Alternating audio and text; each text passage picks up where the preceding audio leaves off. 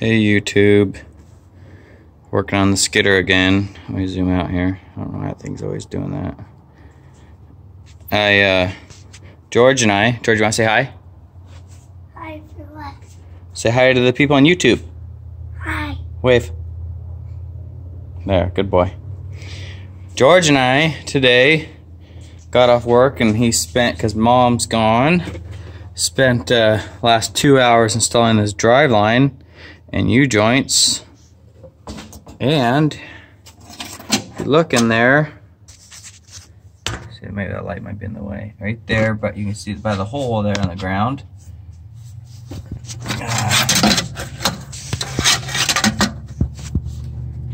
I got the pins in, and that's a line off a grease gun attached to it, so I can get in there with the grease gun. I just have to pull that line out and I can grease it easy.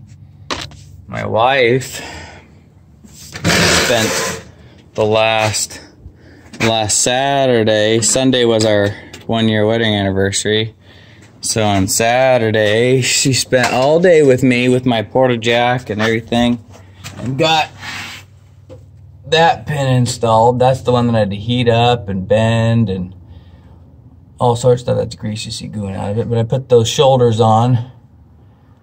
So now, I guess maybe see over there, see that pin there, that's the pin, there's the driveline. That's the driveline I made.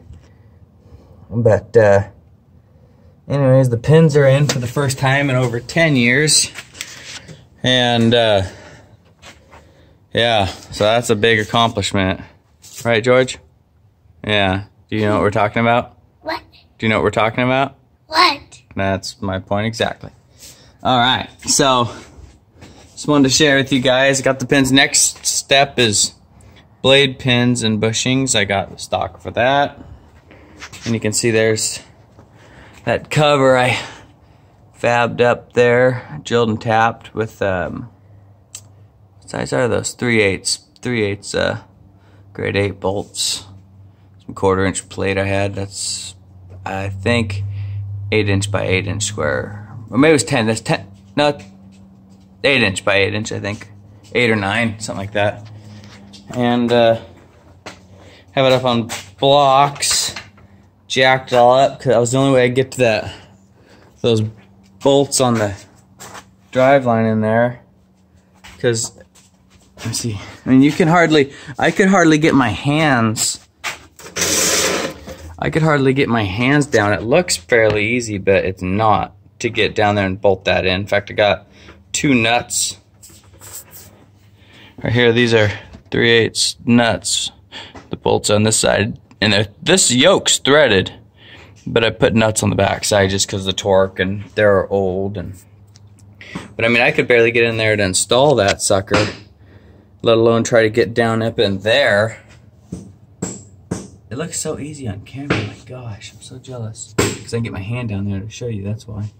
But I couldn't even hardly touch that yoke with my tip fingers, let alone get the bolts in there. So, but there's another accomplishment done. So next time you see it, hopefully I'll be putting a winch on or doing blade pins.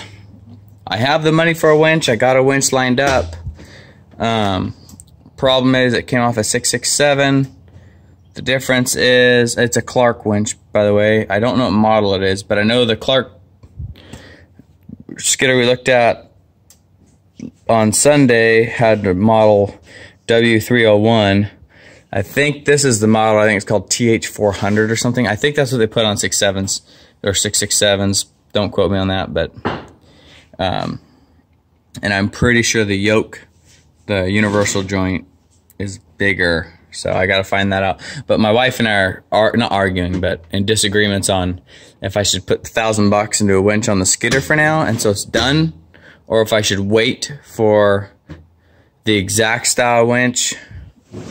She said I should put the money in that and have that motor rebuilt on the loader, pull the head and have all that done. So that way I at least can move logs. But you can't, if you don't have a winch, you can't get logs to the shovel. It's my opinion. So for now, we're just gonna set on the money until we decide what we're gonna do. She's not arguing with me. I mean, we're in agreement on either one. But her suggestion is she'd rather me wait until at least I know for sure that that winch will work. So I gotta go do some measurements and stuff. But anyways, that's a quick update. Let me walk around here. Shop's an absolute mess. Hopefully when I get this out of here, I will be able to get some floor sweep on this and sweep this place out and get some of these little projects out of here. Hi. What's up, George? I said hi. Hi. You like being on the internet? Yeah. Yeah. But I love videos. this Porta Power, best $75 I ever spent. Holy cow, that's the only way we got that front pins in. But got all these projects. It's a little 1/8 scale gondola, little train gondola you ride on. Got to paint that stuff, but get that out of here.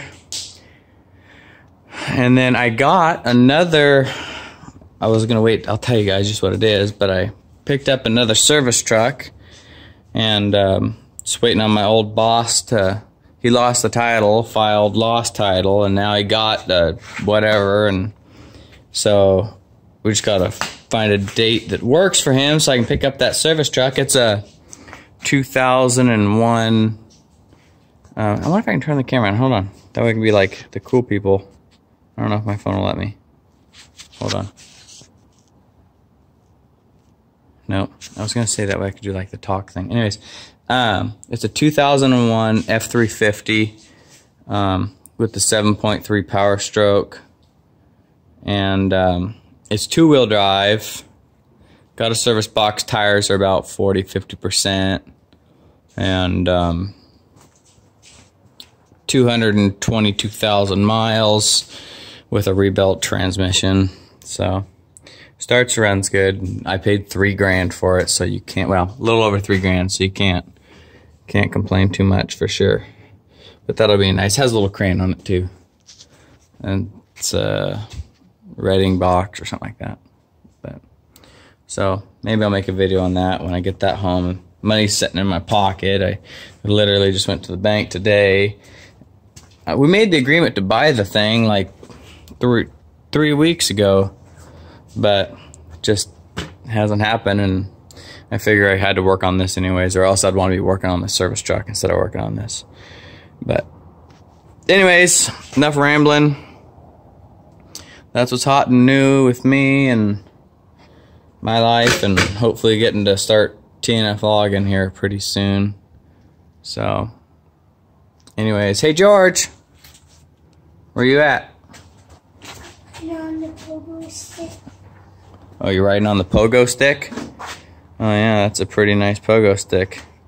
Sledgehammer. Why don't you wave and tell everybody goodbye?